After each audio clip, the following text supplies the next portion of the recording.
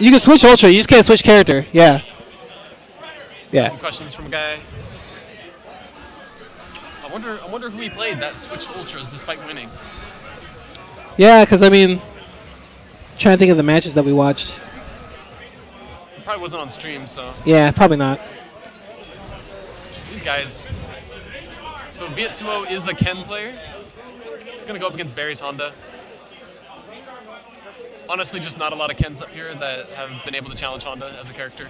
Yeah, because I think the Ken that we have, he's just off doing his own thing. You know, shout outs to Bowflex Michael. Mm-hmm. You know what I'm saying?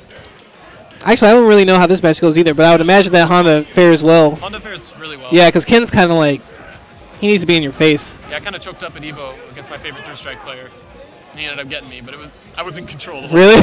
Really?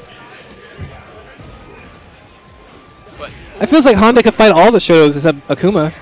I mean, Ryu, it's in his favor. It's by no means a bad matchup, but it is in Ryu's favor. All characters with an actual Fireball game are in their favor over Honda. Yeah. Because once you get a life lead, you have to force. It just forces Honda to walk. He can't. Yeah. Count, you know. And if you're just really unaware of what Honda wants to do, you might get jumped in on, and it's huge damage, and it can seem really bad. But honestly, if you're just aware of his intentions, like how are you going to get jumped in on? Yeah, exactly. That's true. So. See, now that is a more thoroughly described, well thought out way of describing Honda's faults versus Honda sucks. Hey. If Honda's walking forward, why don't you just focus?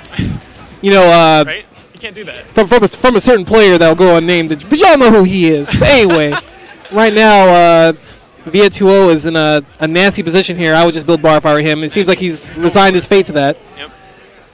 I think he stood a little bit close there, considering he kind of gave up there. Was building meter. He's like, backdash. He's like, it's time to go back to the drawing board here. Yeah. But I do like he's taking his time. He's at least aware of the threat that is approaching. Yeah, he's kind of being, well, minus that, he's kind of being a little bit more, slow about it. It's going to be a grind of a match. You're not just going to be able to run him over with Ken, obviously. So. I mean, in general, for like basic structure, like just where to start, you want to stand outside of another character's like effective. Yeah, the max range. Right? Yeah. The max range. You want to be as close. Like if you drew a line there, you want to be as close to that line as possible, without being in it. Exactly. You don't want to be. I don't know. You don't want to be in danger, but you don't want to be. You want to give the illusion that you're there, yeah. And right now, he's just standing too far out. You can tell he doesn't quite know the spacing. He's stepping into the Honda roundhouse. He's jumping in at the wrong ranges. He just doesn't quite know where that line lay. Yeah.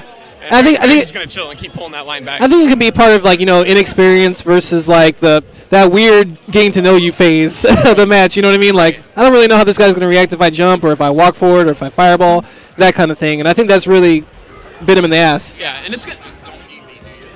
I'm kind of taking care of it, kind of. And like what you're talking about, it's going to be a problem because if you don't step to that range, you don't get a feel of the other player. Exactly. Because Barry's not going to give anything up. Exactly. He's here to win. He's gonna hang back, and if he doesn't have to reveal anything, he's not gonna. Exactly. The way Ken's playing, he's not forcing Barry to, I don't know, show his hand in any way. And he's content to just sit there too. You know, that's really big. Oof. But here nice we go. power grab. Oh, he mistimes it. It was close. Yeah. It was honestly close, but.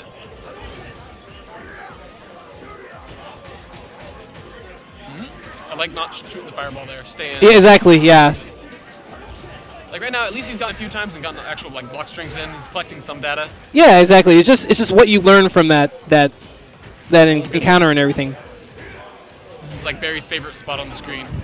Oh, when he's cornered? Just leaning. Oh. Just leaning. Oh, yep, he's looking.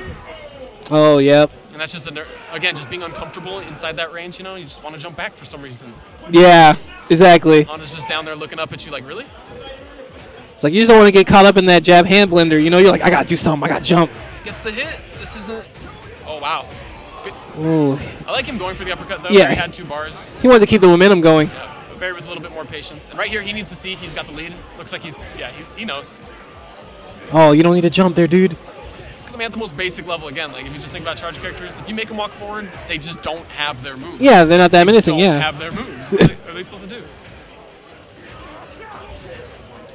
He's gave away the lead off a couple bad jumps, so. Oh goodness. Oh, that was a good EX. That was a good hurricane kick in the air. Ooh. Oh wow.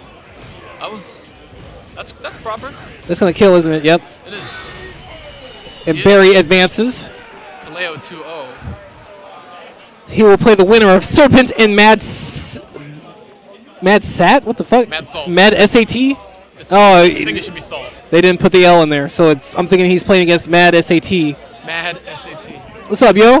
Darren chilling in the back. Russell Wilson saying what's up. Did you see that picture of Darren with the cornrows? Yeah. Oh, yeah. It's my favorite now.